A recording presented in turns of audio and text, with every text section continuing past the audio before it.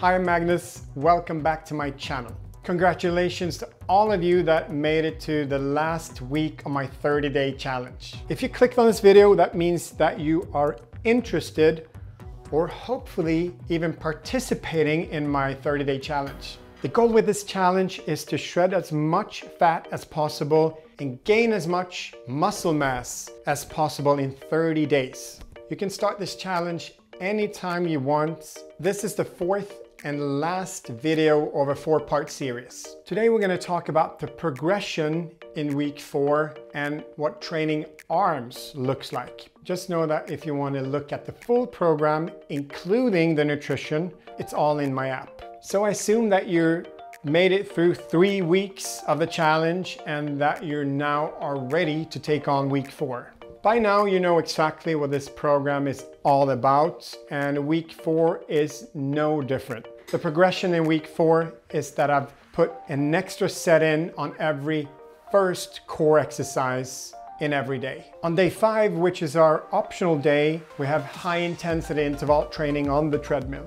If you don't have a treadmill, you can go outside and run instead. Or if you're in a gym, you can also do something more low impact, like an assault bike or elliptical or even a rower. It's the intensity and the time that's important. So stick to the same time and amount of intervals. As you know by now, nutrition is a huge part of this makeover or transformation. If you haven't calculated your macros yet, please go back to the first video in this series where you have a guide how to do that. This week, I want you to do everything you can to be flawless with your nutrition. Make sure that you get those 4 or 5 meals in every single day. Try to hit your macros, eat the right amount of fat, carbs, and protein. It's only 1 week left, so please make sure to stick to your diet. It will be worth it.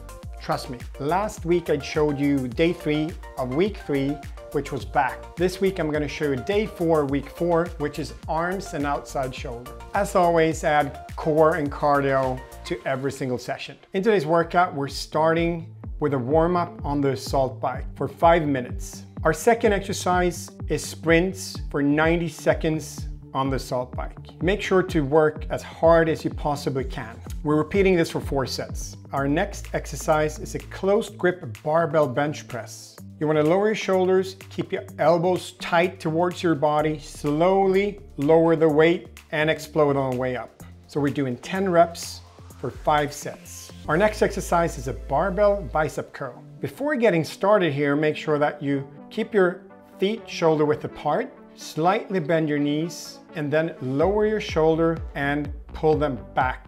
Try to squeeze your shoulder blades together. Try to be explosive when executing the curl and slow down on the way back down. We're doing 10 reps for 4 sets. Then we get into a circle set where we start with cable bicep curls with a straight bar. Then we're going straight into skull crushers with dumbbells and then into a lateral raise. And you want to get 12 reps in on all 3 exercises. Rest for 60 seconds and do this for 3 sets. Our next exercise is a superset with 2 exercises.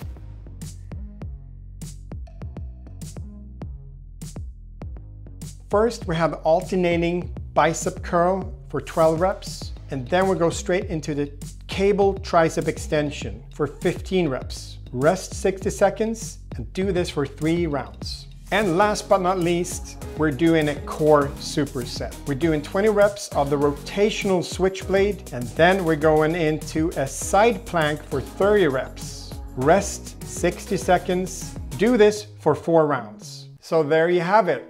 Day 4 of week 4. And as you can tell, it is a really hard session, especially that last core superset. That's a killer. That's it. This is the last week of the challenge, and I'm so excited to see the progress that you've made and the results you guys have been getting after 4 weeks. So we got 1 more week to go. Let's keep it up. Let's sweat together. Let's support each other. Let's do this. As always, don't forget to subscribe. Maybe press a like. I would appreciate it. And I'll see you next week.